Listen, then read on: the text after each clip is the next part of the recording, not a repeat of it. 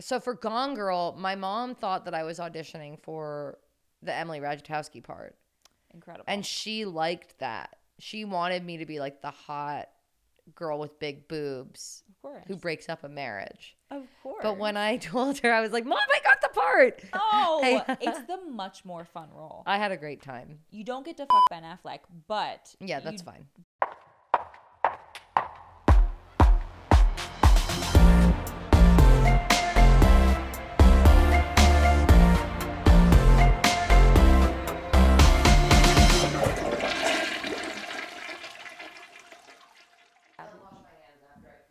All right, stick them in my mouth. Stick them in my mouth. I want just a little taste. Yeah. Did you hear about the... What? I sound like I was coming with hot goss when I was really just going to ask you if you heard about the Shania Twain concert. Yeah, I did, but I didn't get tickets. Oh, they're making content. Oh my God. I've never seen people make content before. This is content in action. They're going to the Shania Twain concert. I can tell. Of course. They're radiating Shania. I really want to go, but my friend is playing tonight. Oh, so you're going to that instead? Yeah. Were you a big Shania person? Fuck yeah. Okay. Are you still a big Shania person? 100%. I mean, I would love to go to the Shania Twain concert, but also, like, I feel like it would take a lot of effort. You know what I mean? Like, I'd have to buy the ticket. I'd have to, like, oh, there's a fucking chicken? There's a bunch of chickens on the premises. God, but they're like, that chicken looks like Santino, my dog.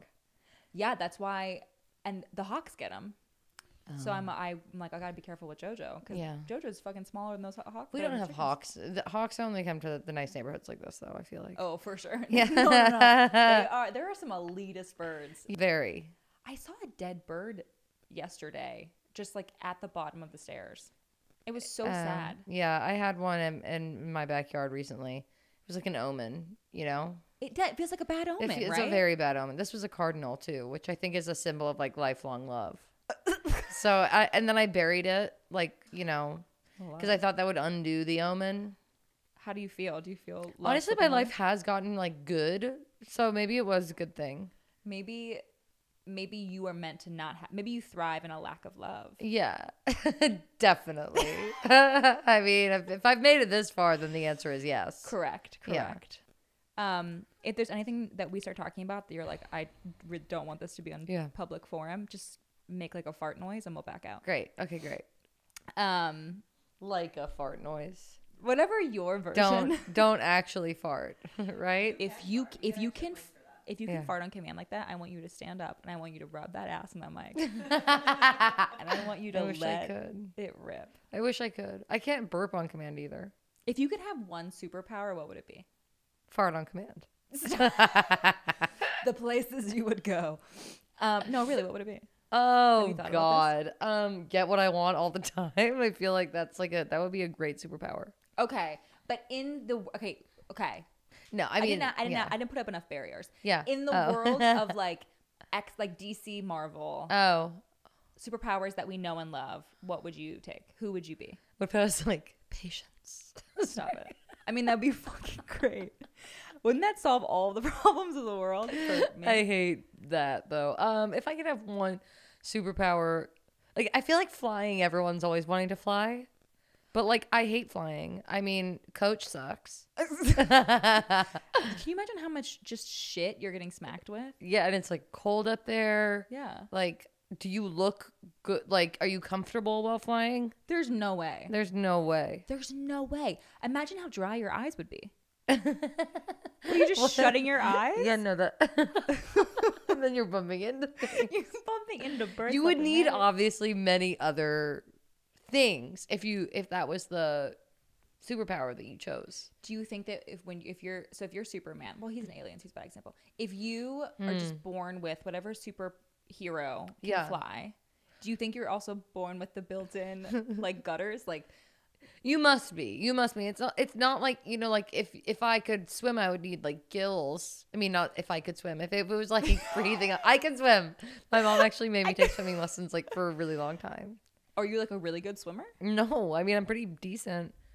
Okay. I definitely feel like I swim the way I drive, the way I type, which is like like incorrectly, but like gets the job done. Okay. All right. Small and mighty. Yeah. Okay. You like reached the finish line. Yeah, but like you know how some people like type like with like you know the 4 fingers on the edges. Yeah. And you like it's like the home plate and you kind of go back and forth. Yeah, I mean I'm writing a book like this right now.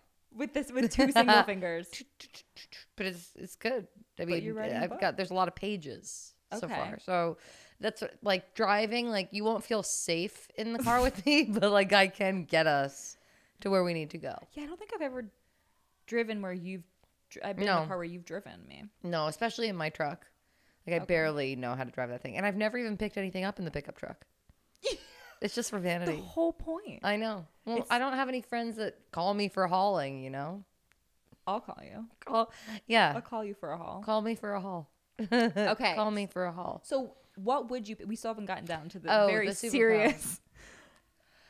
The DC Marvel thing. I just hate DC and Marvel so much unless they give me a job. But I just feel like... like I just don't know. Like I would like to be able to like fix anything. That would be cool. Okay. Like, or just like know things. Like I don't know anything. This is so exposing. All right. Yeah, I just want to be able to form a sentence. I just want to be able to answer this question accurately. Yeah. No. I get that. I can get the prize. There's a prize, right? 100%. I don't know what it is yet. I thought it was this house. You do. You win this house. Yeah, I win the house. Okay. So you didn't ask. Mine would be. Oh, sorry. No, it's fine. I forget her name. The chick from X-Men who's blue, who can change into anything. Jennifer Lawrence. You'd be Jennifer Lawrence. I would just be Jennifer Lawrence. I would be Jennifer Lawrence too. You know what's so funny? What? I remind you of her? You remind me so much of Jennifer Lawrence. Oh my God, I knew you were going to not say that. Okay, go on. Kind of though. But I feel like when I first started acting, I was like, Jennifer Lawrence was hitting like her prime. Yeah. And I remember thinking, okay, she's a very serious actor. Yeah. But she's very funny off screen. Right. I was like, that's what I'll do. Yeah. I'll just be very serious. Yeah. And it'll be like, whenever I'm doing a talk show, it'll be like, what?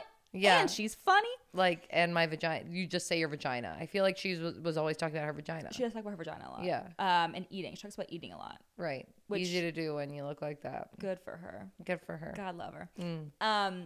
But I think that stopped me from wanting to be funny. Like, it stopped me from letting myself be funny because I was like, it's got to be a surprise. Yeah. I can't be funny on screen because it's then a surprise. Right. Later. I feel boxed in. Have you ever felt that? I mean, I only recently realized I'm like sort of funny. Really? Yeah. I feel You're like so witty though. Oh my God, thank you so much. I felt so dumb for so long. I feel like I'm really hitting my stride lately in humor. Like I feel like I've made like some pretty good jokes that like then I'll repeat when I've told the joke. Of course. Know? But I feel like my humor, it's like getting dialed. I don't know. I remember when I first started acting as a child. This is great. Let's do the podcast. Yeah, let's do the podcast now. Start with your life. Perfect. They were doing a production of The Secret Garden in my middle school, and obviously I wanted to play the little girl who's in The Secret Garden. I'm gonna be honest with you, I'm not familiar. Is this The Secret Garden? The book? I know there's a girl who finds a garden. Is that the story? she finds a garden. So there's a girl. And honestly, it's like kind of I think she like has no parents, but she like lives in a house just like this with influencers, but like in England, right, but like in the 19th century, maybe, or maybe it's the 20th, early. But anyway, she like discovers, I think his name is Deacon, she discovers there's some boy in a wheelchair hidden away. What? And then is he the garden? No, he is not the garden. There is a garden, though. It's actually, like, really beautiful. But anyway, she discovers this boy, but he's been hidden away. And there's this, like, man that, like, owns the house who's, like, rich and, like, whatever. Like, he's, like, Gabriel Byrne plays him in the movie. I have no idea who that is. Oh, my God. What? I'm so sorry. I'm failing you. I don't know the story. I don't know the actor. In any case, you wanted to be the girl. I wanted to be the little girl because she's obviously the main part. Yeah, hot shit. And I'm a girl. And yes, you are. Thank you. And when I auditioned for it, they cast me as the dad. I literally got cast as the dad. And I really liked this boy at the time in my school, and he had also auditioned for it, and he wanted to play the dad, but he got cast as my son, who was the little boy in the wheelchair. Lola, this is traumatizing. It was traumatizing. It gets worse. It gets worse. Okay, please keep going. So anyway, then Diane Nonurelli, who was the name of the theater teacher, like had to make a speech because all the boys were mad at me for getting the part that they all wanted. And she said that I was the only serious actress in the whole school. Okay. And that's why I got the job. The job they paid me so well. Yeah. You're rolling the in part. Okay, but this is a double-edged sword because it's like, what a nice compliment, but also what a cock block. Well, and such a cock block. And I was wearing, I mean, I looked like an old man. Like it was a cock block in that, like I was going to play an old man, and that all the boys would hate me because they wanted to play the old man. Was there singing involved? Is this a musical? No singing. I only sang once in it. I've only been in a musical once. What was it? Drop it. It was Anything Goes, and I was the ingenue in that. Thank Okay. God. You know, they finally saw me as I thought. But then the worst part of this was that I had this boyfriend who was a bisexual in the grade above me, who was like, "Oh, for real? Cool. Yeah, in real life." Okay. He was like, "It's so cool that you're playing like a dude." I guess he was into it. But then he came to the show with this other really good friend of mine and they were in a band together. And my sister came. This is like the only time my sister like ever came to one of my plays. And she bought them like a 6-pack. And she was in college at the time. And she came back to see me, my star turn as Archibald Craven. That was his name, lest we forget.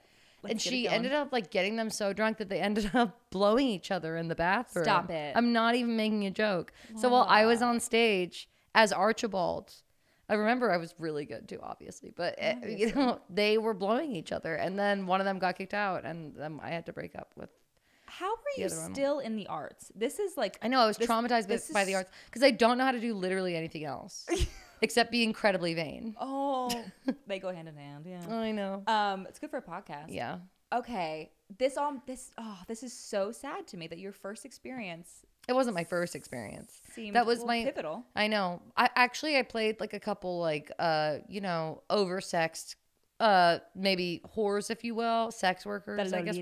No, I never even that. I was always like, I remember I had like I was in a play called Wojciech, which was about like a soldier that gets like I don't know, it was kind of like a Manchurian Candidate, but like of olden times.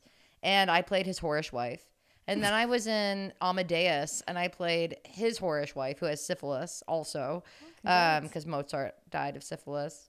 And then I played, like, Leggy Reporter, too. Like, I was always playing, honestly, like, I was getting, and then in the Greek festival, my first role ever, I was a sex slave. So that was pretty cool. Clytemnestra. I had to scream and cry, which I did very, very well, obviously. But sluttily. Slutty screaming and crying is still what I do. Of course. Yeah. Yeah. That's your signature. That is so wild. Okay, wait. So I want to. Yeah, sorry. I could just list my resume for hours and hours. It's that long. If you wouldn't mind, that'd be great. And then I'll circle back. I've gotten a lot of practice because people always ask me what I do for a living. And then if I say I'm an actress, they're like, what have you done? And I'm like, I want to die right now. Do you hate that question? Because you've actually done stuff. So you also hate that question? I hate it so much. Oh, there's no hope. Okay. There's no hope. But I mean, I imagine that like one day I won't have to do it. But also I think we're in such a saturated world that like maybe that will never happen. Oh, you're saying like one day you'll be I'll be so well known that I'll never ever have to tell anybody who I am ever again. But also like what a ridiculous ambition. Like I will say I saw this video of Katy Perry introducing Billie Eilish to Orlando Bloom. Oh.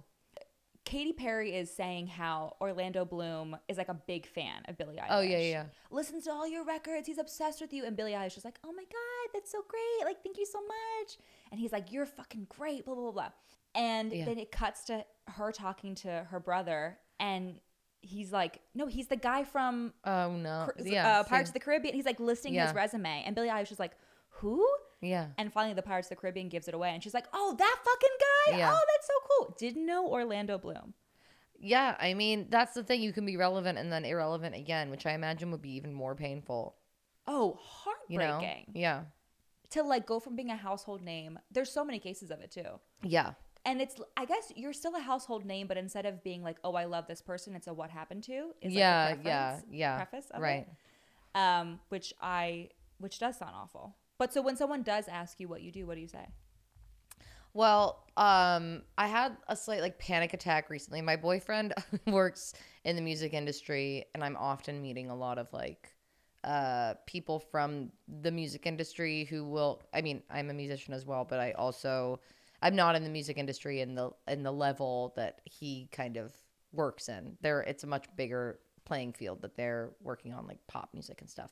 But he's like in the biz. He's in the biz. And you're an artist. So I like right? meet yeah. So I meet a lot of like people in the biz. I also really like to dress like I work at the UN. So I understand, but like in like 1999.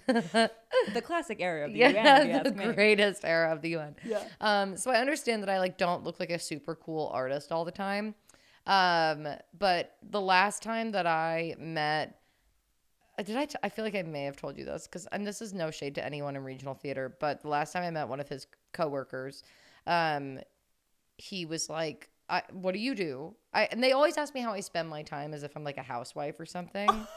But this person, worse. I know, didn't ask me, again, no shade to like a housewife, but just to assume that I am one. Yeah. Like I wish, but sign me up though, yeah, honestly. Seriously. He was like, so what do you do? And I was like, oh, I'm an actress. And he goes, oh, do you do regional theater? And I was like, why would you assume regional theater? Like, why? Like, have you? You did tell me this. That's anyway. Again, also no shade to anyone who does regional theater. No, but I was just like, what a weird thing to like just immediately assume. Like, if you said you were in the music business, I wouldn't be like, oh, do you write jingles for commercials? Like immediately, you know, I might be like, oh, just because I don't know what you do, that doesn't mean whatever. But I mean, I guess I haven't done like a big role in a movie or a TV show in a while, so it does make me feel like it has been, but it does make me feel like also just culture has changed so much. I mean, when I did a TV show, it was like the second or third streaming show that ever was. I remember when my agent called me and was like, oh, do you want to audition for this show? It's on Amazon. I was like, isn't that like where you get like a book? Yeah. Like a physical book delivered to you? Yeah. Could you order like things off of Amazon at this point? If you could, I didn't. Right. I mean, I don't even think I ordered a book off of there. This was now like 10 years ago, but I don't know. I lived in New York, so I would just walk and buy something. Fair. Yeah. Fair enough. Yeah. What an interesting thing. Yeah. So at what point in the conversation when you're talking with someone about what you do you go to like the most well-known things that you've done? Like at what point are you like, I feel like I need to tell this person? Never. You never feel compelled? No. I mean, I might say like, oh, I was on a TV show for a while. Okay. But anyway, after that incident, because I did murder him afterwards. But after that, I kind of panicked a little, and I was just like, I mean, I don't know, like I like went into a spiral, and later my boyfriend and I, like, he coached me on like how I should explain what I do for a living. Okay. Like he was like, a better answer than what you said, which was just like a kind of disassociative rant, would have been like, no, I've never done that before, but I have like worked in film and TV, and music has also been like a part of my career. And I was like, that's so like sophisticated and refined. So refined. Yeah. But right now I'm taking a hiatus from acting, and so I'm saying like, oh, I worked in film and TV for a while, and now I'm focusing on music. Okay. And I'm also writing a book. You can put that in the bio. You can put in the pre-lab. Yeah. This is Lola Kirke. She is not working in film and television. But she would if you gave her a job, but she's not. Yes. Marvel DC, she is available for specifically you. She doesn't want to fly. Yeah. But she does want patience. Yeah. Patience. Spelled. You know how it's spelled. Without the T. Yeah. At the end. Patience. You know what I'm saying? Yeah. She doesn't want to be a doctor. No. I definitely don't. I would be a terrible doctor because I don't know anything about the human body.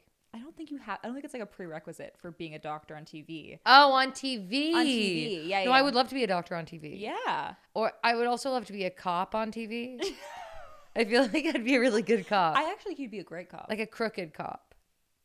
Like a cop that you don't know is crooked until the end. Yeah, definitely. Like what's that Brittany Murphy movie that's... Is it Brittany Murphy? I would also love to play Brittany Murphy. But I'm on a hiatus from acting.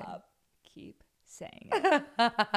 Tell them you don't want them. I don't Make them want come begging. it. But if Brittany Murphy biopic happening, me in that it. I would cut off Yeah. a baby portion of my foot. Yeah. I was gonna say nipple, but let's be real. I can't afford to do that. To see you do a biopic of Brittany Murphy. Thank you. But like a good one. Yeah. Like I want like I mean, I'd have to lose a lot of weight, which I'm not into, though I have lost 5 pounds. She was very thin. Drugs. Oh fuck, that's right. I realize I'm like losing a little bit of weight at a time right now because I'm actually like eating healthy and working out instead of like really depressed. Wow. And smoking a lot. Wow. And I'm like, oh, it actually like feels good to be skinny. Like I realize I've never been skinny before from like actual like good. Right. Like good means? Is that what you're saying? Yeah, like I've always been like, oh, I'm like my most depressed, so I'm skinny. Interesting. So now I'm into it. Like all my jeans, I had to wear my skinny jeans, otherwise the belt, you know, when the thing, whatever. Yeah. They were too loose. People know. Yeah. We I was know. like, wow, this is crazy. So you are when you're sad you don't eat kind of a person? I mean, that has not for years. But oh, okay. Okay. Recently, when I'm sad, I eat a lot. Same. But like, I guess when I'm like heartbroken or really stressed, but I haven't been that way in a while either. Also, I feel like I've replaced not eating with just drinking so much when I'm sad that I feel like, you know, just bloated. Yeah. Okay. That makes sense. Yeah. Okay. Can we go back to your Sorry. childhood? My childhood. I want to know the beginnings. Tell me. Or So ask me. I Tell me about my childhood. I'll do both. Don't Great. worry. Because I Wikipedia did you, which I highly recommend. Oh my God, good. Wikipedia. How's the pic? Is the pic good? The pic is quite flattering. Okay, good. I'm a big fan. Great. I think it's from like Mozart days. Oh, really? Maybe not. I could be wrong. We had a whole debacle about this for years. The pic. Oh, you have to really? You have to own the picture. Oh my God! Peek behind the curtain. What? Yeah, you have to own the picture. They're like, you can buy this photo of you that was taken on this day. Oh, from like Getty or something. Yeah, and they're expensive. Why? And then the picture I really liked. I was like, what about this one? I think we own this. My manager was like, that's easily 7 years old. And I was like, yeah. So and please, I'll go on IMDb and I'll look at the actor's photo, and it's from 25 years ago. And I feel like I look not that different. Absolutely not. Yeah. They don't know what they're talking about. Those reps. Those reps. What do they know? Seriously. But so you were born in 1990. 1990. Yeah. That part I remember actually. Yeah. London? Yes, I was born in London. Okay, so remind me, your dad's British, but your mom's not. No, both my parents are English. And they're we're all both English. And everyone has an English accent except for me. So why is that? Because I moved here when I was 4. Okay. And so they're all older. My parents are older than me. Weirdly. Wow. It's crazy. Wow. But my sisters are 6 and 8 years older than me. Okay. So like the formative years. Yeah, they were formed in England. Interesting. Yeah. You get asked this a lot. And my brother is 12 years older than me. Yeah, I get asked it all the time. It's very confusing. Yeah, you did have a very you had a very formed answer to it. Yeah.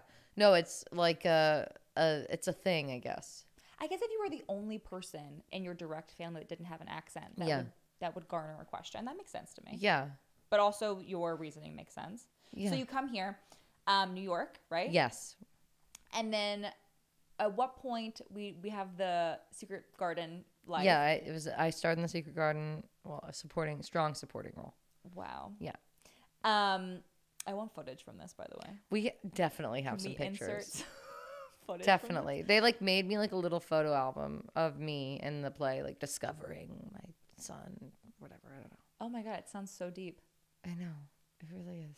Should we redo this? Should we do like a YouTube version of this? Definitely. There must be some footage somewhere. I wonder if I was any good. I mean, people told me I was a good actor when I was a kid. I tried to be a child star. But anyway, go on. Okay, so you weren't. I thought you were like in what age were you first on TV? Not until I was 19. I got my first acting job when I was 19. But I tried to be a child star well before that. Well, I was an extra in a movie when I was 5, a movie called Addicted to Love that starred Matthew Broderick and Meg Ryan. And my friend's dad directed it. And Ooh. I got to take the day off school, and I had the best outfit ever. That I like got to, my mom like brought in all of like the clothes because they like made us like bring our own clothes. And I had these like flowery Doc Martens, and my hair was really short. I cut all my hair off really short to look like a boy when I was much younger. So I had like really short, like weird hair. This is like 1995, and like baggy overalls that were rolled over to look like jeans, and this like cool pink and red striped shirt. And I got to like shoot water guns at this French actor in Washington Square Park in New York. And I was in the movie, and I was like, this is the coolest thing ever. You did? You thought it was so cool? I thought it was so cool. And there's a monkey in the scene. There's so many monkeys cool, in 90s movies. There's so many monkeys. Yeah. When did they I guess they stopped because, you know, yeah, it's not, or something. I think, yeah.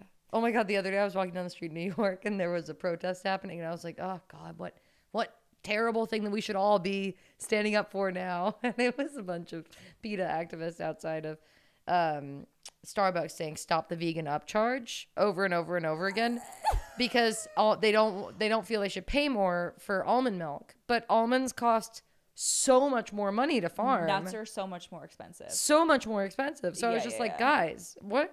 You want the workers at the farms to be paid less? Yeah. Ooh, that's one dicey. Almond costs, I mean, like how many gallons of water going into the amount for the almonds? Anyway, whatever. It's ridiculous. It's a whole process. Anyway, yeah, PETA. Interesting. But anyways, okay. Yeah. So you wanted to be a child star. Did this happen after you were on set? You were like, this is my life. This is the life I don't know me? when I decided. Well, I feel like being the youngest, my mom also like kind of slotted us neatly into like different artistic roles.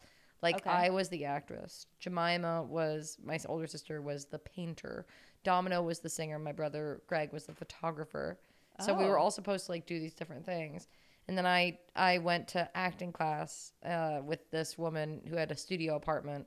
And she called it the Soho Children's Acting Studio. Because it was a studio apartment. Which I loved. Incredible. And she kept casting me in like kind of, I was always playing like a grand dame and like in her plays, which were kind of like the like Costco version of like a real play. Okay. You know, where it was like what we were like Agatha Christie and Then There Were None was a play written by someone else called Murder by Bequest. Oh. And then all the characters were kind of like the like low rent version of the one from the other one, and I played, my favorite character was Methany Vixen. Methany. Incredible. Incredible. Couldn't find a better name if you tried. I know. Methany Vixen. And I loved it. I didn't even hear the Methany Vixen. Yeah. So I played Methany Vixen. Changing my name. I know. And then she said she could be my manager. And I was like, oh my God, I have a manager. And then. Did you feel like $100 million? Literally. Because she was the top dog at yeah, there were no other dogs, but she was the top dog. And so yeah, she was the manager, and then she was like, you have to learn this monologue so that you can get an agent. So she picked out a monologue for me, which was from a Tennessee Williams one act that I was too young to read because it was about a little girl who was a hooker. And the little girl lived in. Seems on brand for you, though. I know. At this point, I mean, I was like, you know, I was into it though. But the little girl lives in lives in a dumpster by the train tracks, and her family's all gone because they all got like tuberculosis, and her name's Willie, and she anyway. So I did the monologue all the time because I was, you know, learning how to be a star. And then I went and I did the audition, and the agent, like, she was very mean, but she was like, but you couldn't be a part of the agency. So I went out for a couple auditions. That was like, listen, I hate you. Yeah, basically. Be part of the agency? No, she was like totally like not like into kids, but like that was her business. Isn't that kind of always how it goes? Why do I feel like the people who work with kids fucking hate kids. I know. I get How it. does that Kids are horrible. I mean, I would Kids like can't some. Yeah. I'm They're sure people, you know? they're little mini underdeveloped people. Yeah, underdeveloped people. Overdeveloped fetuses. Exactly. But anyway, did that. Then I got like one audition and I was flown to LA for a screen test. And then Kristen Stewart got it. What? I know. So wait, what was it? it was a movie called Catch That Kid. Catch That Kid, baby. And it was about these kids that rob a bank to save their parents. And then run away. And then run. Yeah, exactly. Yeah. And a chase ensues. Yeah. That's so funny. So this is obviously your first like screen test thing. Did you feel, were you just excited? Did you feel like the weight of it? Like this could have been I felt so pivotal? excited. I felt really special. I felt excited. I was really sad when I didn't get it. Yeah. And then but it was a good thing. I mean, I'm really glad, I guess I wasn't a child star, though. Now that seems like the only way to make inroads. But you have to be on Disney. Yeah, it's true. Yeah. Like a child influencer. Of To have an adult career in influencing. Yeah, there you go. But yeah, then I didn't. Then I got a job when I was 19. It was my first job, and then I didn't work again until I finished college. What was your first job at 19? It was in a movie directed by the guy who actually created Euphoria, Sam Levinson. Oh yes. Yeah, and I play this whorish. Once again, it's funny because actually in my adult life I only play like bookish, gay, assistants. So I feel like that really is a reflection of how we look at women. They're hot when they're children, of course, and then they're whores when they're children. They're whores when they're children, and right. then they're over the hill once they're in their 20s. Yeah. But or gay, yeah, exactly. But I play like this like, I guess because the movie is not dissimilar to Euphoria. It's about like a kid who uses lots of drugs and. Oh, that's his thing. He loves people taking drugs. I think that was his thing in his life, and now he's making things about it. So I play I'm like basically Sydney Sweeney. Oh my god! No, I love. I have like a sister who's like annoying with big boobs. They gave me big boobs in the movie. They gave you big boobs? I wore chicken cutlets. Shut the fuck up. Yeah, I mean that's a term, Oh, I know chicken cutlets. Yeah, but I was just trying to, for people listening who don't know what it is. Chicken cutlets. They're inserts into your boobs. The bra. Yeah, bra. Not to be confused with like the Lily James, Pamela Anderson, like chest paper piece. mache chest piece. Yeah, there we go. right. That's the word for it. Yeah. Different. These were your actual boobs, just like a little emphasis underneath. Yeah. A little stepping stool. Exactly. Fascinating. Okay, well, I wanted to ask you about 3 people that you worked with. Yes. 2 and now 3. What was Sam Levinson like? Quiet. Great. Moving on. Yeah. I mean, he was really nice. It was his first movie. He was great. He had to be young. He's never responded to my email about how much I liked Euphoria though. Years later. Sam, what are you doing? Sam. It's okay. People don't have time to respond to emails, They take so long. It's really hard. Okay, but in his hypothetical defense, I'll be like, I have to write this email, and it feels so overwhelming. Yeah. I'm like, I gotta work out first. I gotta take a shower. No, I get it. I gotta do a morning poop. I gotta walk the dog before I can really sit down and do this email. Yeah. And I'm just replying like, I am $100 an hour. Yeah. I don't do email. Like it's the easiest email I've ever sent in my life. I don't know why. No, I get it. A compliment email is hard too. Like, thanks. I don't know. Like you'd have to write like thanks. That's like, if you're For me, you, it's really hard. A solid 26 minutes. Yeah. Okay, so Sam Levinson, it was his first movie, so he was kind of figuring out who he was. He was quiet. He was nice. He was like focused. I don't know. It was cool. Okay. Yeah. Okay. We'll come back. And then I obviously want to know about who was first, Fincher or Greta? It's so funny because Noah Baumbach directed the Greta movie. She didn't direct that one, but they wrote it together. Okay, great, love it. Who was first? They were very close. The Fincher movie came out first. Okay. But I did the movie with Noah and Greta first. Yeah. Okay. So I guess Fincher, because that's so fast. That role was fascinating to me. I loved that part. It was so fun. So fun. Yeah. How did you feel comfortable like going into that audition. Did you audition? I did audition for that movie. Yeah, it was funny because at the time my mom had read Gone Girl, and she'd also read 50 Shades of Grey, and because that was like the books that women were reading that year. Of course. And when my agent was like, okay, we're flying, you got to fly to LA, you have to audition for these 2 movies, Gone Girl and 50 Shades of Grey. And my mom was like, oh my God, please, like, don't do 50 Shades of Grey. And I was like, but she was like, but dude, Gone Girl. Like, I hope that you get Gone Girl. And when I finally, like, I did not get 50 Shades of Grey, just so you know, I'm not in that movie. That was a crazy audition, though, and really, really funny. But were you auditioning for the part? And it was the main one. Oh, imagine all of the, I know, like, grabbing and lustfulness you would have endured. I mean, imagine the life I would have had. I would have been. That's true. This would have been my bathroom. This house. That's so true. That's so true. But everyone would have seen all. Chris Martin would be my boyfriend. Is that what we're going for, Chris Martin? No, I mean Dakota was great in that movie, but friggin', what am I saying? Oh, that's right, they're dating. I forgot about that. Yeah. That was a lost reference on me. I thought we just put Chris Martin up on a pedestal. No. I mean, sure, but no. But she was great in that film. She is great. It She's felt great. Right. So for Gone Girl for Gone Girl, my mom thought that I was auditioning for the Emily Ratajkowski part.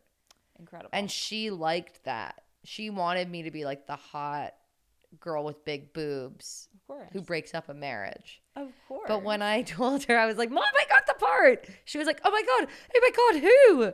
And I was like, or oh my God, like not who, but she was like, yeah. And I was like, yeah, it's crazy. Like I have to like go and shoot at this like trailer park. And she was like, why? No. And I was like, oh, because like that's the part. Like it's like the girl who like robs them. And she was like very disappointed. No, it's the much more fun role. I had a great time. You don't get to fuck Ben Affleck, but yeah, that's fine. But it's such a fun role. I remember watching that and being like, this. It was very West Virginia, so I resonated with it. Yeah, I just felt just like she's from Oklahoma in the book. Great, but yeah, same idea. But no, but yeah, I love so. But that's my question. Like, did it feel natural, or are you like, I'm gonna find? I don't know. Well, so the audition was funny because I don't know what I didn't. I was like, oh, I know what I'll do. I'll just like I'll bring M&Ms and I'm gonna eat the whole audition. But I'd never practiced doing that, and I was kind of nervous. So I opened the M&Ms and I spilled them all over the ground, and then I did the audition while picking them up off the floor and eating them. Okay. And then they were like, genius. oh, you got the part. And I was like, oh, okay. Didn't realize that. Yeah. I love that you kept going, though. I would have started shitting my pants a little bit. I know. Well, she was really cool. The casting director, Lorraine Mayfield, was really fun. So I remember her feeling really like encouraged. Okay. And I had a bold confidence at that point in my life. So I don't know. I just kind of thought like roll with it. Has it dissipated, do you feel? I think I maybe think about things a little bit more. Where do you think that comes from? Because I agree with this. I feel this. I feel more confident in myself and my self-worth, but I have more anxiety about what I'm saying and what I'm doing. Yeah. I think that's probably just like being like having more experiences. Like I didn't know then what it was like to like have something and then not have something. Sure. Like I had nothing to lose in a lot of ways. And I also feel like when you're young, you kind of, I always picture it visually as like you're born with like this, like, you know, the blinders over your eyes. And as you get older, hopefully, like, you know, if you're lucky, they keep going and going and going until you can see more and more and more. Yeah, right. I think it takes like conversation and it takes, you know, fucking reading books or whatever to kind of expand your view. But I do feel like it's wonderful to be there and to see it kind of open up. But it's almost like you start to see more places where it can go wrong with that comes with it. Yeah. It's like, oh, I inherently know now how bad things can be because I know how thick things are. Yeah. That sounds super heady. And no, I get dumb. that. Does that make sense? Yeah. Because I'm in the same boat. I'm like, why? Because I feel better about myself. Do you feel like? I feel so much better about myself. Yeah, like but there is like a pressure or an anxiety or something. Maybe it just comes with getting older. Yeah. I don't know. Okay. So that you I want to protect myself more. Like, I don't think I was so interested in protecting myself when I was younger. I mean, what would you have protected yourself from, though, I guess?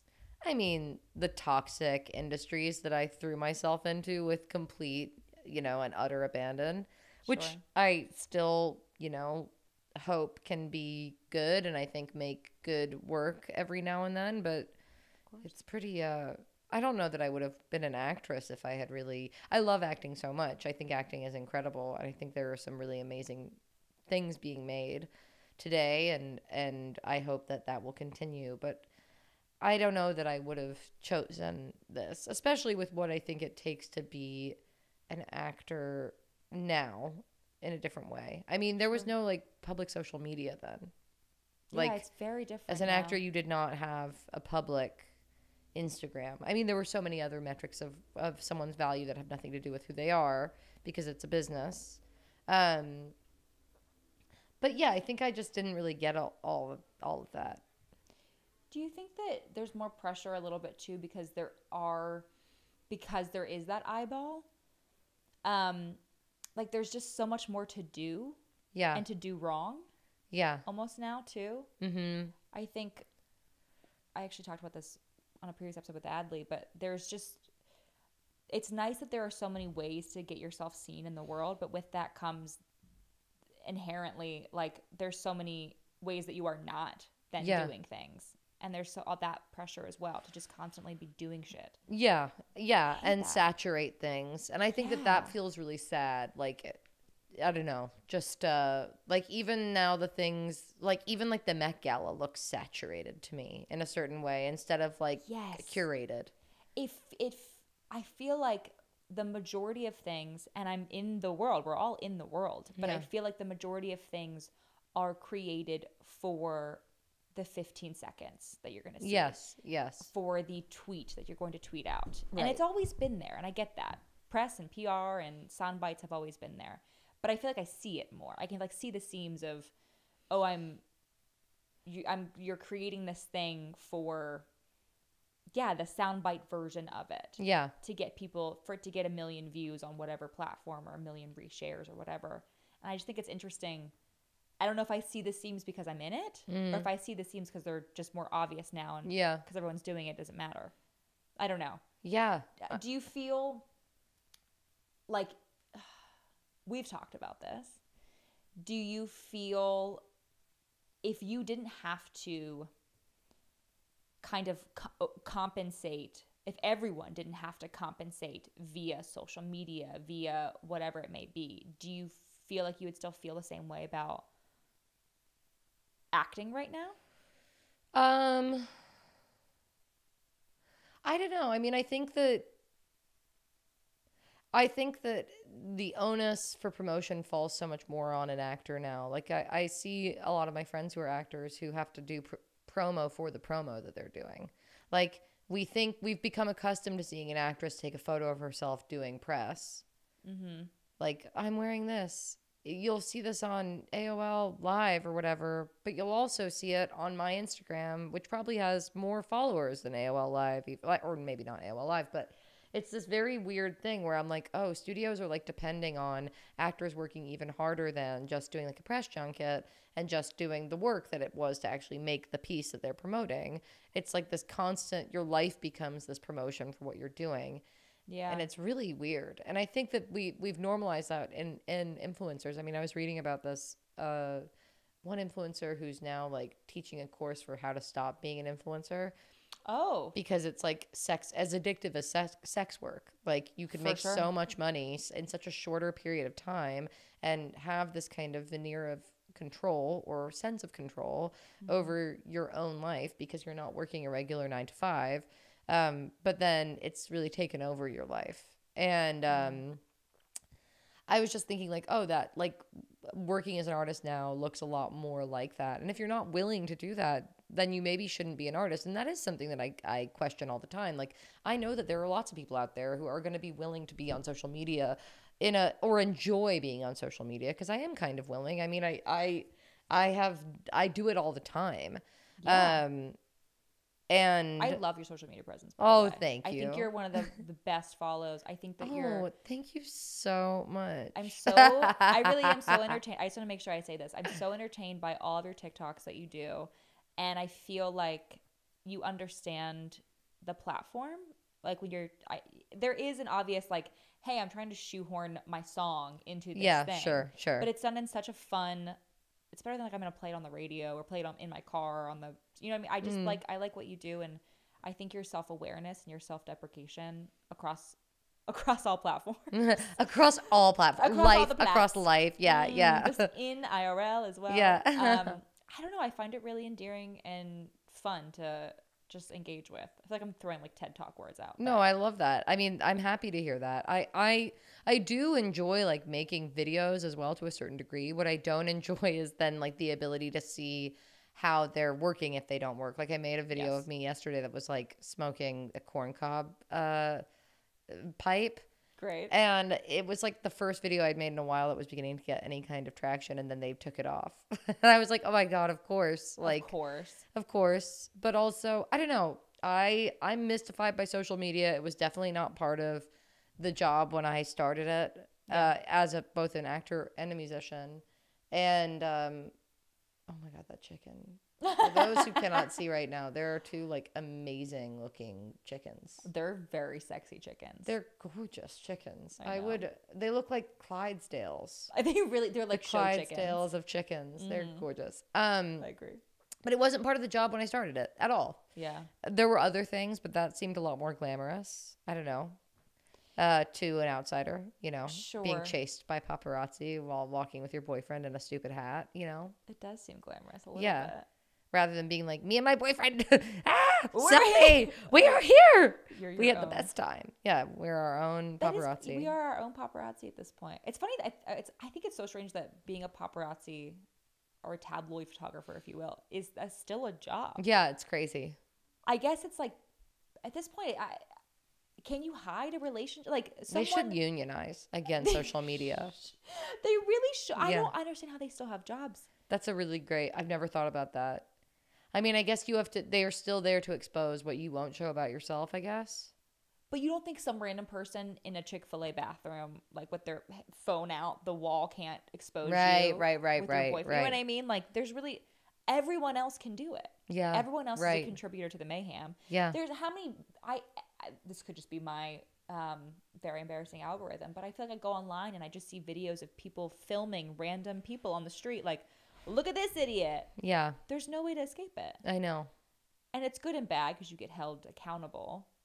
But yeah, it makes me wonder, like, what, like, how do these people have jobs? What are they even doing? I don't know. And they still get paid. And they still get paid, yeah. If some famous couple wants to, I guess, expose their relationship, you can still, like, call the paparazzi and be like, come take a photo of me. Yeah. Why wouldn't you just do, like, a TikTok announcement? Right. I don't know. Maybe it's, like, old school or something. There is something. They're just gonna be replaced by AI. Like us all. We're all fucking getting replaced by AI. It's not even. Ugh.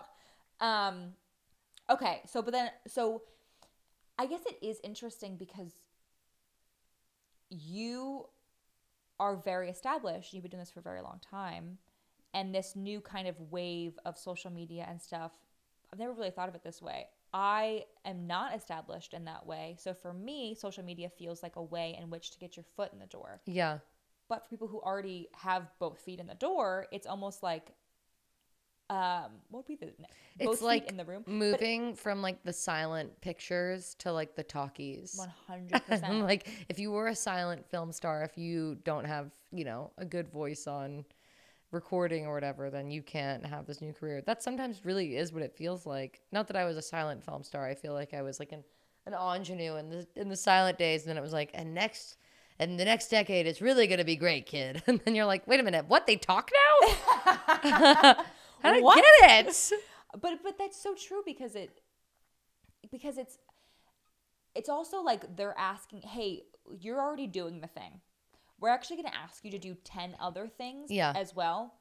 You're not going to get paid anymore. There's not going to be anything. But, like, you just have to do it in order to stay in the same spot. Yeah. That's so fucking frustrating. It's really weird.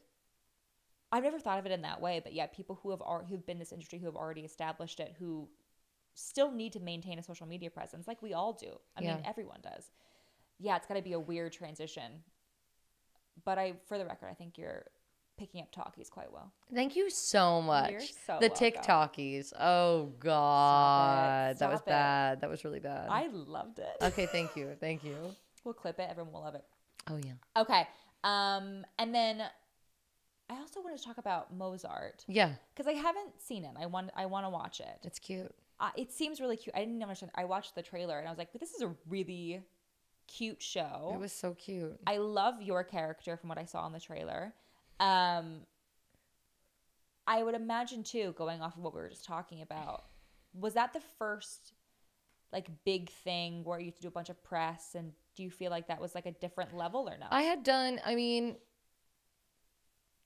no, yes and no. I mean, Okay. we had done some really like fancy junkets for Mistress America, the Noah Baumbach, Greta Gerwig movie, that were amazing, and I had never done anything like that before, and like festivals and all kinds of stuff. Did that movie? Sorry, go back. Did that movie make it to festivals? And it did. That movie went to Sundance, which was really fun. Yeah. Oh, okay, cool. Yeah, I almost got arrested on my way to Sundance. Well, of course, as you do. Duh. Almost didn't make it there. What were you doing? I was accused of trafficking drugs by a police officer who was unable to find them. I mean, any. Wait, for real? Yeah. Did you just look? They were just like, this chick's. I was taking the train, which I guess was the first giveaway. There's a train? There's a train. It was a train from New York, and then we transferred in Chicago, and then Chicago to Salt Lake. And you just had like a thick bag full of powder? No, I had like nothing. I had no drugs on me. Right. Keep it clean. And if I did, it was very small for personal use. You know, I wasn't gonna sell it. I was just ready to hang out and party. That's wild. It was crazy, but it went to Sundance. It was really fun. And that was before she didn't direct it. She helped write it. Yeah, she just co-wrote it and she stars in it. Right. I think I randomly sidebar saw this movie on a date. I think some random guy took me on a date. I love that. To go. They were like screening it at Soho House, I think. That makes sense. A horrible date. Yeah, I'm so sorry. But I loved the film. It's really cute. It's a really cute film. Yeah. Okay, so that was the forced foray. Yeah, my forced foray. Yeah. And then how do we feel about Greta? I love Greta. Yeah. Love Greta. We were supposed to do a play together that was like ill-fated. I mean, I was supposed to be doing it right now as we speak. So good thing, because otherwise I wouldn't be able to be here. Well, we are happy. And I hope it will happen, but we were supposed to be doing the Three Sisters, the Chekhov play right now in New York. But it got postponed because I think, independent theater or off Broadway is in a terrible spot too. I mean, it's crazy. Yeah. It's crazy. There's no I think the sad thing about social media in a lot of ways, while it has given voice to a lot of, artists who wouldn't necessarily have that kind of opportunity, and a lot of great personalities and, people who are worthy of attention, is that it has also taken certain institutions' ability away to exist. Like, you can't have, I think it's less about social media power in the theater, but more about star power. You now need names in off-Broadway theaters more than you need sometimes even in a movie, because people don't really go to the theater in the same way. Sure. And it's really sad. I mean, I just wonder if there was a way that we could actually make social media contribute to a little bit more democracy in the art, rather than this kind of I don't know, bureaucracy that it feels like it is. I don't know what it feels. It just feels like there's a lot of what other Chrissies are there? Chrissy Teigens. We got a lot. It just feels like it's not making things more fair. Sure. Necessarily. Sure. So I guess tangibly, yeah. What is that? Do you feel like in order for a show to do well, there has to be an outside presence besides just the story of the show?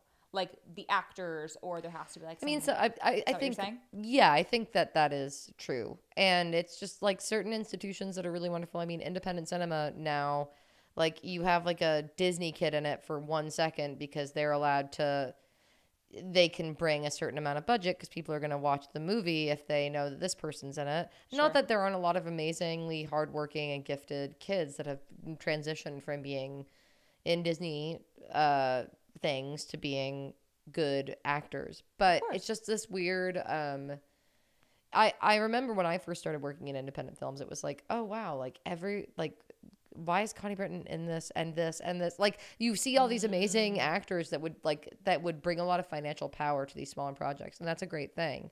But now I think because there's so much stuff, you need like, I don't know, you have these movies about like people in the middle of nowhere and they all have incredible Botox and filler and, you know, like the craziest of like extensions you've ever seen. And they're meant to be like, you know, blue collar workers. And I'm just like, this makes no sense. You just like had to hire someone with like 10 million followers to get your movie made. So while it's a good thing in a way, because then someone can make their movie because that person wants to make the movie, it's also like killing independent film. It's killing independent theater. And that makes me sad. It's killing independent music. There is no more independence right now because I think what we now think of as independence is largely owned by these giant corporations. Of course. Yeah. And it's like you, and listen, this is something that I very much try to be the benefactor of and reap the benefits of, but I do feel like sometimes we look at numbers based on merit and not actually merit. Yeah. Or like it's like, oh, let's just try to shoehorn someone who has eyeballs on their face into this thing when they don't have. It doesn't happen for any other career. Yeah. There's not like some world famous surgeon. I don't know. I feel like not in. It's happening on the business side though. I definitely think. In sure. Okay. Yeah. Sure. I guess that makes sense. Like if you. Well, now if you're in business, you also like I see it happen at studios and labels and stuff. It's like that person has like, why does that person have 50,000 followers? Sure. Like, who are they? Sure. I guess they're not a public facing but maybe they are because they engage with public facing people. So I guess just across the board, like having numbers behind your name just makes you seem more valid. But but it obviously doesn't translate. It doesn't. Majority of the time, I would say. I know. Because what you're doing on these platforms is really honing a very specific skill. Like, I don't know that your ability to be a good realtor is at all conveyed in your ability to make a good TikTok. But it might be conveyed in your ability. I don't know. I think what it ultimately comes down to is like how bad you want power. Like, okay, so the drive. Your drive might be there. Drive. Though I watched Selling Sunset, and I'm not sure I would want to buy a house from any of those women. I mean, that's fair. Like, they're amazing and entertaining, but like, it doesn't really feel like it's like about me and my happiness. No. They don't care about your. They don't care about my happiness. No. They just want like their business, and also they seem very preoccupied with murdering each other. So I don't know. They've got a lot going on. They really do. Yeah, I don't know who does the contracts. Not them. They're way too busy. Yeah, way too busy. They're too busy. I need more attention than that. Okay, so I want to talk about same. I want to talk about music. Yeah. My first question is, and I've had this question, and I'm like, I feel like there's a way to ask this question that can come off weird and judgmental, and it's not at all how I mean it. I'm curious how you landed on the type of music that you do. Yeah, klezmer. Sorry. What did you say? Klezmer. It's a Jewish kind of music. I was joking. It was a joke. It was a joke. Oh God, I wish I wasn't so stupid. I would. No, it would have been really good if you weren't so stupid. But so and I can't do another take. I really only have one. Okay, yeah. I'm sorry. No, I landed on country music. I think initially or country inspired music. I started playing ukulele, and I got these Jumpin' Jim ukulele songbooks, and the country one was honestly the easiest one because it's 3 chords and the truth in every song. So it was like the least amount of you know, knowledge required. It seemed. And I think that there is something so incredible about country music where they can take, it sounds so simple. There's a way in the writing of country songs that the most complicated ideas can be made simple, and I think that can be very deceiving to somebody who doesn't know much about it, because you're like, I could just kind of like put a twang on it and make it country.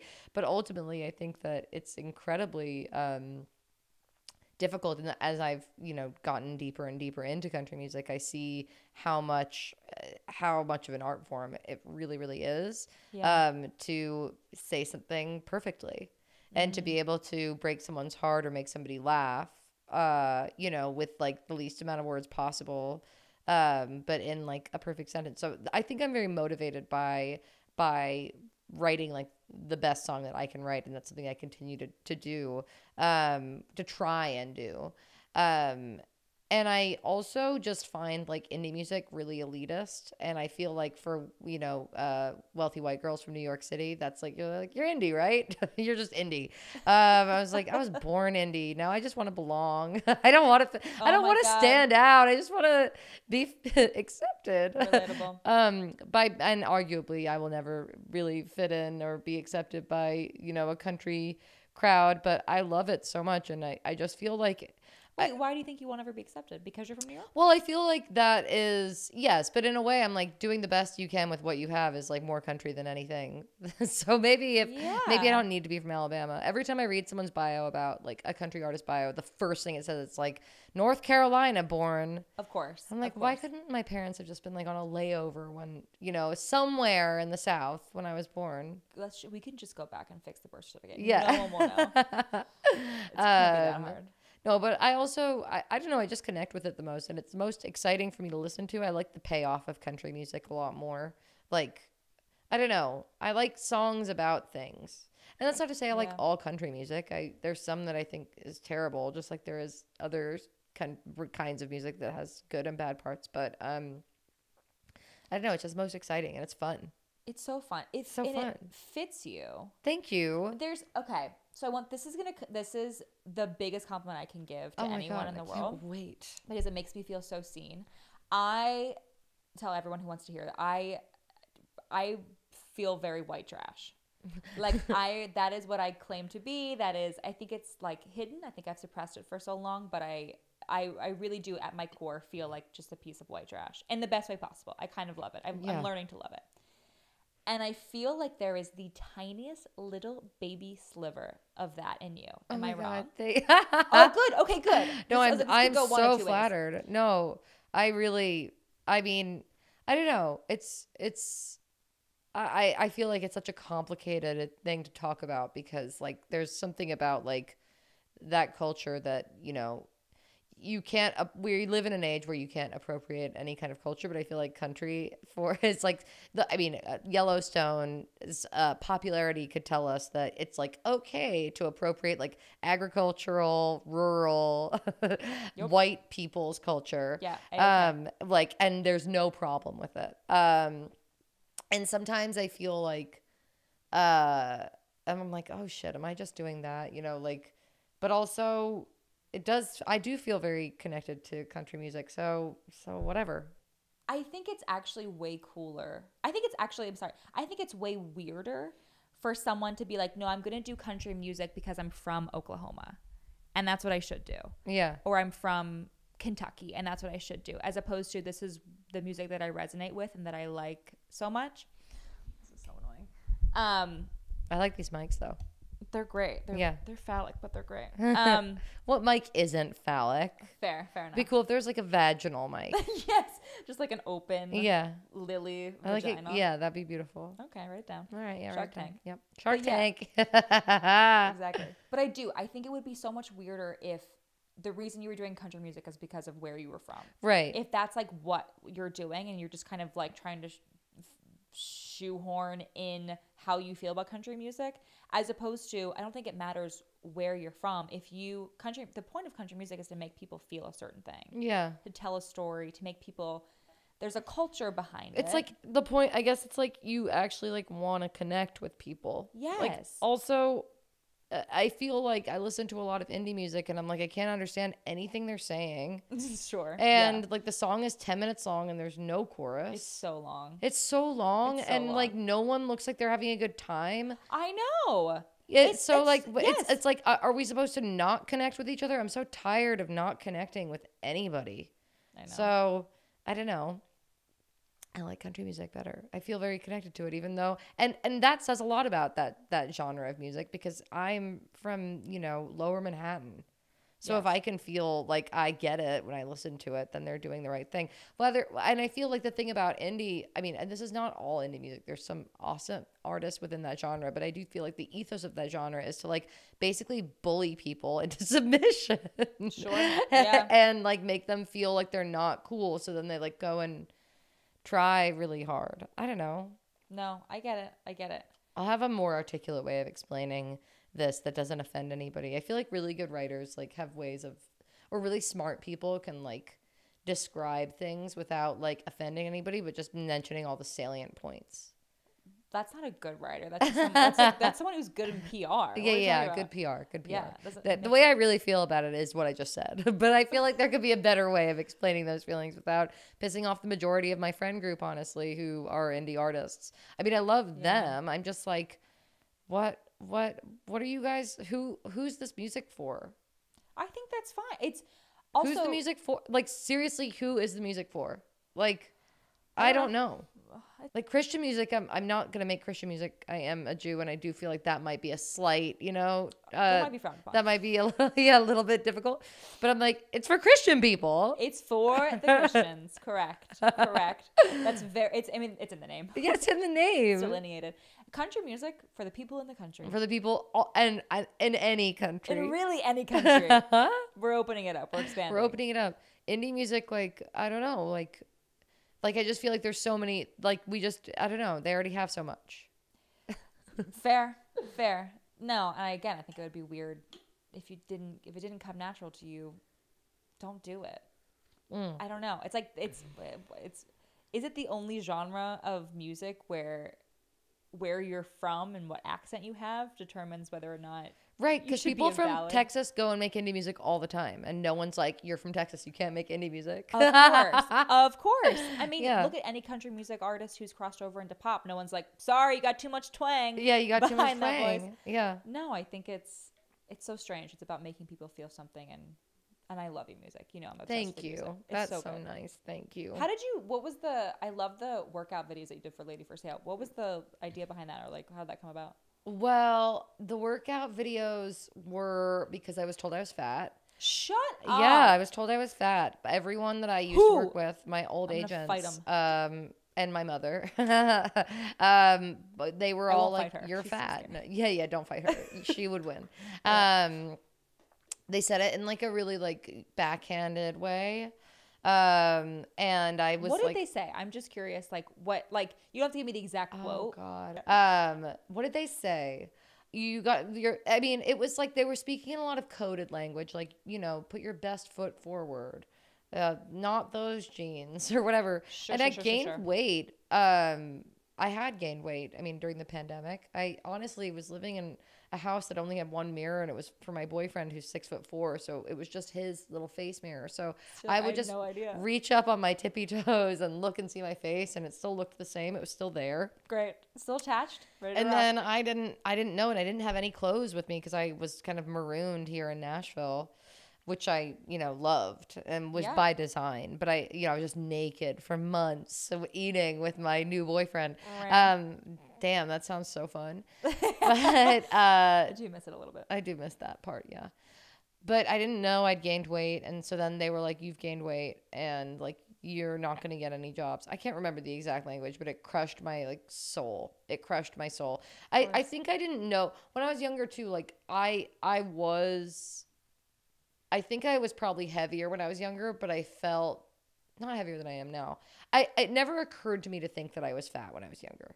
Like, it didn't, when I first started acting even, like I remember people said things to me. Like I had a sound guy on my first movie tell me like that I was going to get a flat tire if I was at craft services all the time. And for those who don't know craft services, it's a table filled with all the snacks I wasn't allowed to eat as a child.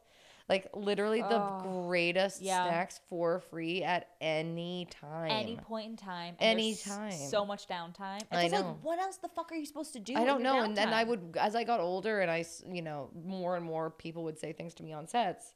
I can't believe you said that, by the way. That is. Oh, that was like the least of it. I've gotten so many horrible comments on sets about my body. But like, I guess they were right. But like, I would see these actors and they're like, I actually only drink a charcoal smoothie the whole day. I'm like, so what do you do? Do you smoke cigarettes all day? Like, what do you do? Do you read a book? Like, you can't be focused on this work that much because this scene is like you with a green screen. You know, there's nothing happening. Yeah, I don't get it. That's so. Yeah, I don't know. But anyway, the workout video. So it was my like fun way of being like my cheeky way of like I'm gonna lose weight, but I'm also gonna make this like hilarious Jane Fonda-esque workout video because I love Jane Fonda even though she had horrible eating disorders and talks about that all the time. Yeah. But it was just like I don't know, it was my way of taking back like weight loss and making it fun for me instead of fitness, instead of like being like this is something terrible that like, you know, is a value that I think is dumb. Yeah. That was very alive in my family of origin growing up and is alive like in a viral way, not viral like, you know, viral like viral like a virus in our culture. Sure. It's so funny because I feel like our culture can be very self-important, and I feel like it feels like it's done so much. Oh my God, that's such a lie. And I can see like the way we talk about bodies is different, but I don't know if we ever can, but if we can, it's going to be a long time from now, get over the subconscious level of like looking at someone, looking at how they look in an outfit and making a direct correlation to something. Yeah. I don't like it at all. I don't like looking at myself and making a direct correlation to something. I feel like we're at least getting better, but I feel the zeitgeist tweet is body issues are not a problem anymore. Like body positivity is everywhere, and that's so wild to me because I like don't see any actresses that are like size like 6 to 10. Yeah. Yeah. Like you see these extremes and it's of like, you know, larger bodies on screen and like that's great. Yeah. And then like but every like ingenue looks like a child. Yeah. Like an emaciated child. Yeah. Somehow with a great butt and oftentimes with huge tits. But otherwise like an emaciated child. Yeah. So interesting. And then there have been a few people that I've seen that I thought had like normal bodies and they end up getting a lot smaller. Or they're pregnant, I find out afterwards. And I'm like, oh my God, finally. It looks like me. It looks like me. And she was like 8 months pregnant. And she's fully on the table having a baby. Yeah, literally. Oof. Yeah. God, it's so relatable. Well, I don't know. I mean, I guess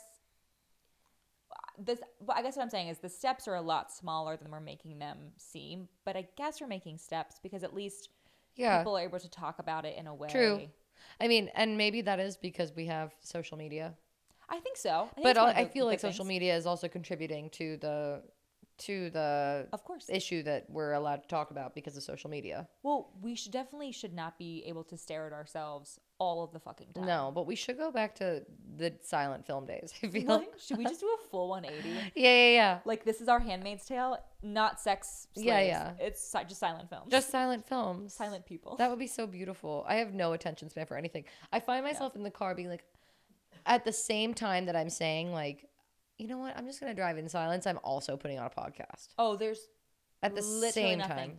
I've gotten to the point, Lola. I go to take a shit and I'm like, where's my phone? Oh, I can't go to the bathroom without my phone. Without your phone. I can't remember a time when I could. My phone, and I don't clean my phone. I haven't taken a Lysol wipe to my phone in so long. If they give me one when I got on an airplane, I'll think about using it. That's gonna be the last time I did it was like when COVID was rampant, and I was like, I can't risk it. No, but I literally wipe my ass and then go right on my phone right away. And then I eat with my phone. Yeah. Oh well, I and then I'll say like, oh, I'm not gonna eat with my phone either. But then there I am, like, you know, feeding it. Of course. I give it little bites of eggs in the morning, you know. I don't want it to go hungry. No, of course not. It's very important. Yes, you're an empath. Yeah, I am an empath. It's true. I could feel that from you. Thank you. I am as well. Okay, so do you have a tour coming up now?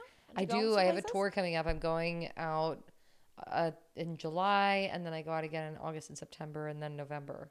I love it. I know. I'm so excited. You bopping all over the country? Is that what we're doing? I'm bopping around. Yeah, I feel like the one place I'm really like missing is like maybe like no. I think I am playing in Colorado, so I'm going everywhere. I love it. I mean, maybe Montana and like Wyoming, but they don't have TikTok in Wyoming anymore, so they don't. Oh my God, what a foreign world that must be. It must be crazy. It's like The Handmaid's Tale. They only watch silent films in Wyoming. I love this. What do you think happens if you break out like a ring light in Wyoming? You think they immediately jail you? Well, it's funny because you could say like I'm using the ring light for Facebook. Stop. Like it's not. They haven't banned all. I swear this is for Facebook. I swear this is for Facebook. Yeah. I'm making baby teas that say it's for this. This is my new endeavor. Yeah, I swear this, and sell them only in Wyoming. Oh, that's good. This is so good. How many followers do you have in Wyoming? I do have to look. I'll have you my can team. see that. I don't know. Probably. There's probably some sort of. There's definitely site. some way. Yeah. Yeah. I'm sure I have to pay like 3 payments of $9.99 to figure it out, but we should champion Wyoming influencers. Should we start like a GoFundMe for Wyoming Definitely. influencers? Like, how will they live now that they can't talk? I haven't even thought about and that. not talk TALK. No, not TOK. They've had to have moved. The influencers, they had to have. But if premises. it's like ranch life, then like I guess there's other places you can ranch. They go on like the very outskirts. Yeah. What if there's just like over the next couple of years, there's just like on the border of Wyoming is like where all the like influencers. The Great Migration. Yeah, like it's like a diaspora. Yes. Yeah. Oh, I love this. Yeah. Should we just write this? This feels like a movie. Should this feels like movie? We should definitely write this movie. Okay, we got a lot to do. We really do. Where can people find you, Lola? They can find me crying in my room. No, they can find me. They can find me on Spotify. I meant to tell people to follow me on Spotify because apparently that's like really good. That's what they told me at the Spotify meeting I went to, which was so fun. Oh, I'm sure it was a very unbiased. It was really, really funny. I wish I could talk more about that right now. We won't. Yeah, we won't. We'll save it for. It was for another time. It was great though. But follow me on Spotify or on Instagram, I guess. Those are great places. Those are fabulous, amazing, wonderful platforms. And on TikTok, because apparently Courtney thinks I'm funny on TikTok. I love you on TikTok. Thank you so much. I'm enthralled by your. And I guess I have a Facebook too, but but someone else runs it. In Wyoming. In Wyoming, yeah. We have to throw them all the jobs we can in Wyoming right now. We have to. Yeah, because otherwise, Wyoming. Yeah. Wyoming, why not? You know? Yeah, right.